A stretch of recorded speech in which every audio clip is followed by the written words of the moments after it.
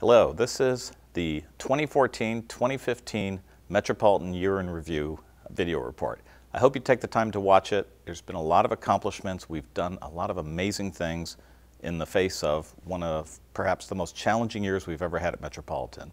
This video report will capture some of those moments, some of the great accomplishments by staff, and it doesn't take too long. So please watch it and be proud of the accomplishments.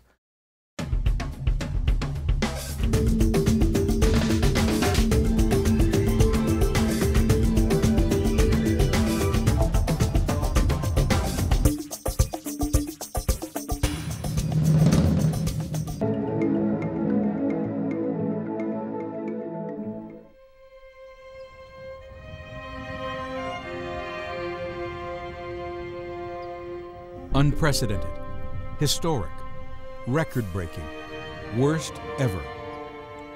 These are a few of the words describing drought conditions California water managers are dealing with this year. When the business of providing water becomes the business of having enough water, you can count on many worsts and even more firsts. For this short video report, we'll recap the firsts. 2013. Driest year on record in California. 2014, hottest year on record. 2015, lowest snowpack ever recorded in California. And yet Metropolitan is meeting the challenges head-on. This region uses less water today to serve 19 million people than it did in 1990 to serve 14 million people. How did we do that? We're not aware of anywhere in the world where they've done something this large. You're going to see a significant transformation as part of this action, as part of this drought response, that will be something we'll see throughout Southern California for decades to come. You are here, California. You can see the drought from space. Water storage is shrinking dramatically due to drought and other factors. That's why developing new and more reliable supplies and managing reserves is a key priority. This past fiscal year, we drew 900,000 acre-feet from a variety of storage sources. That's about 100,000 acre-feet more water than is held in the Diamond Valley Lake, the Southland's largest reservoir. To supplement supplies, Metropolitan operated the Colorado River Aqueduct year-round at a maximum 8-pump flow to bring nearly 1.2 million acre-feet to the service area. Another 150,000 acre-feet came from water exchanges, purchases, and banking programs. These actions represented an aggressive program to ensure CRA pipelines were at full capacity. A forward-thinking Colorado River Conservation Plan was debuted to address potential shortage conditions on the river in partnership with the U.S. Bureau of Reclamation. The collaboration contributed $11 million in funds for pilot conservation programs aimed at reducing demands in different areas that include agricultural, municipal, and industrial water uses.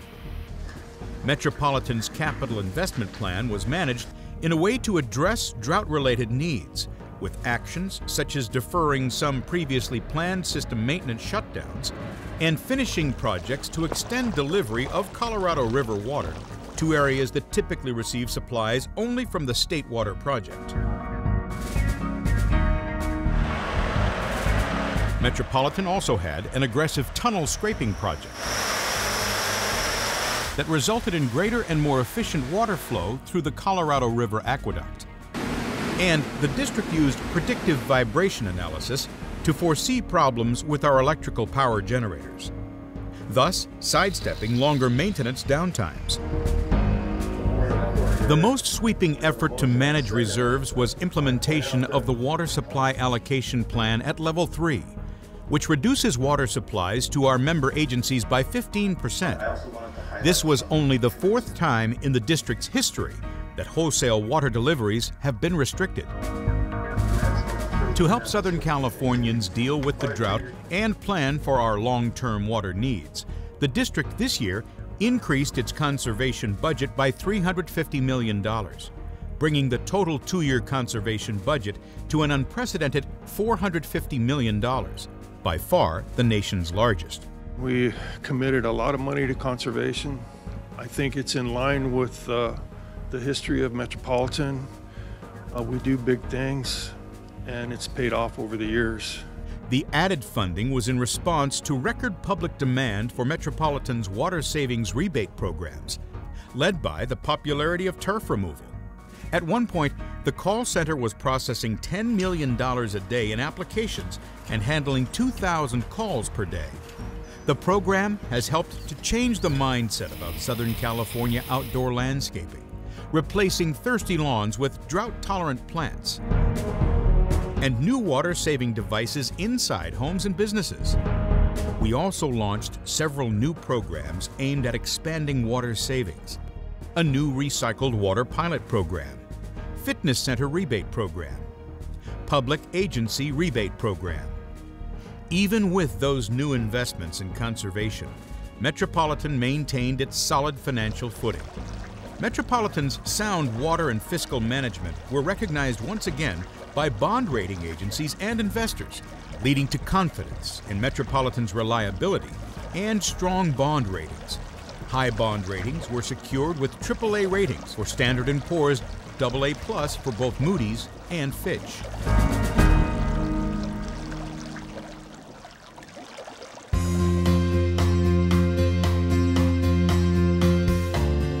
What was once one is now two.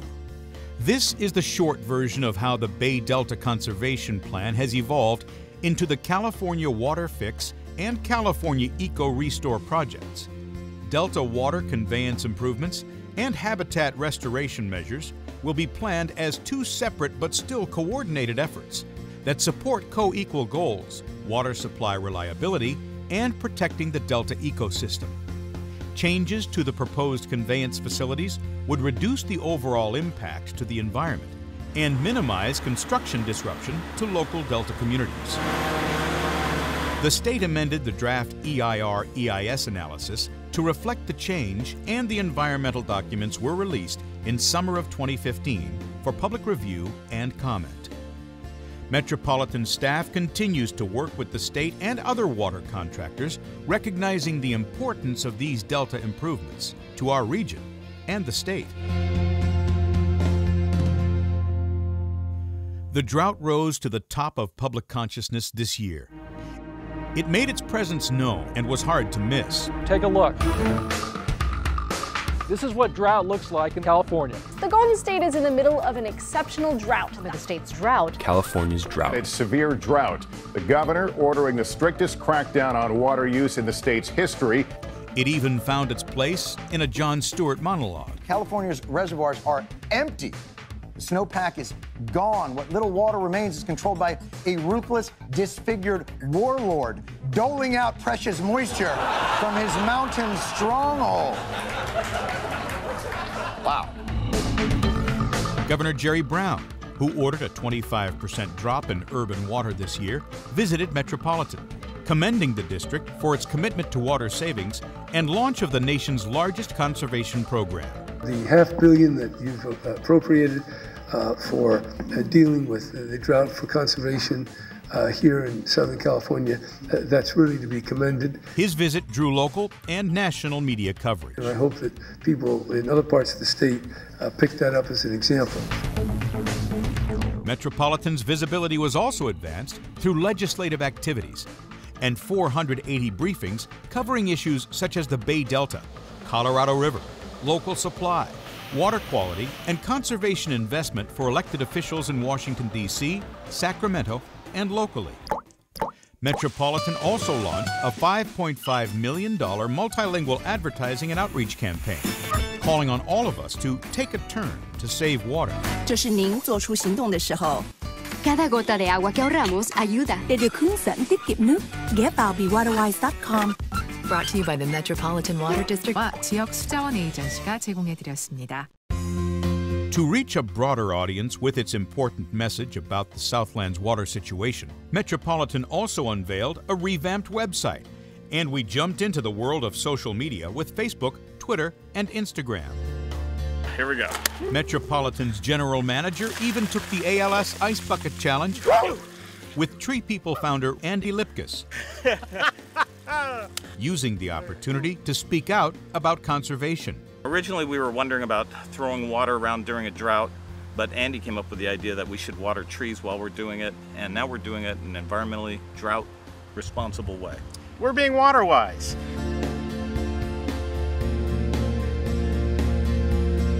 Over the course of the year, Metropolitan organized, sponsored, and supported hundreds of events for businesses, environmental and community groups, educators, and the public.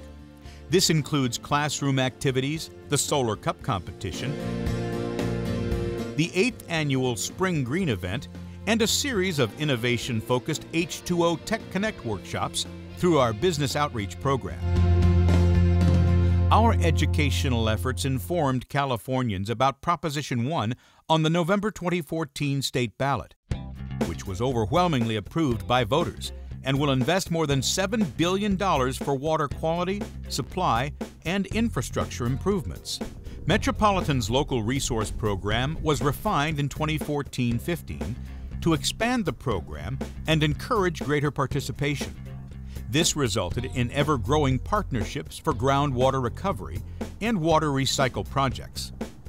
In the planning arena, Metropolitan initiated work on 2 of our most comprehensive planning blueprints for water tomorrow, the Integrated Resources Plan and the Regional Urban Water Management Plan.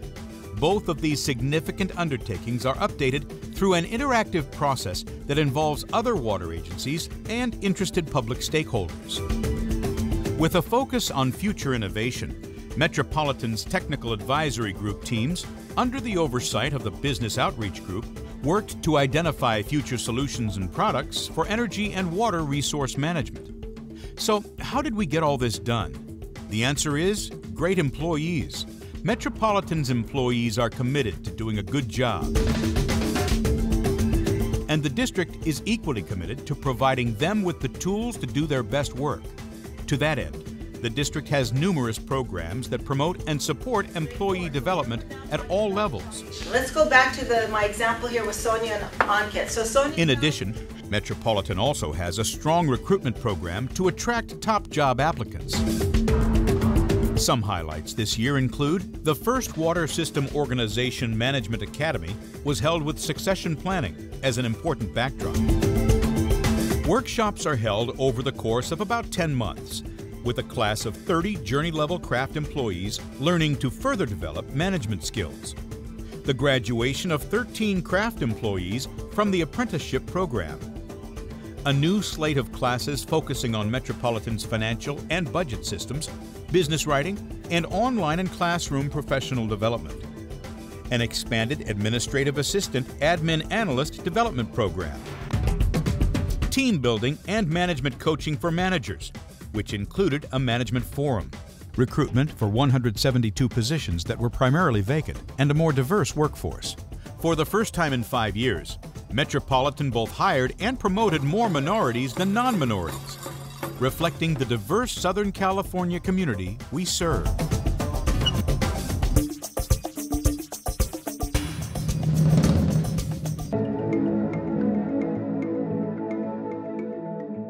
Well, hope you enjoyed the video.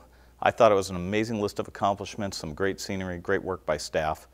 Now, things to look forward coming up. We have just this last board meeting approved a potential partnership with the LA County Sand Districts where we're doing a demonstration project.